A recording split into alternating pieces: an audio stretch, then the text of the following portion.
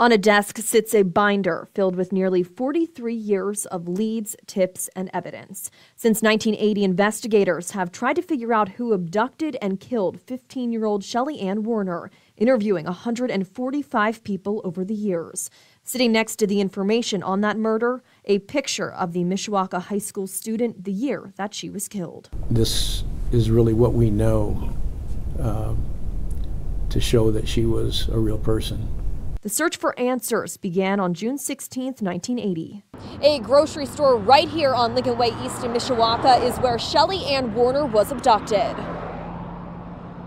Her body located 10 days later on Madison Road near an abandoned railroad line. Werner died of a gunshot wound. Her death ruled a homicide. 145 leads were followed, but a key witness coming forth years later was key to getting answers. The 3 suspects named have all died, those deaths giving that witness confidence in coming forward. There was some intimidation that she was, had been abused and victimized by one of the particular suspects.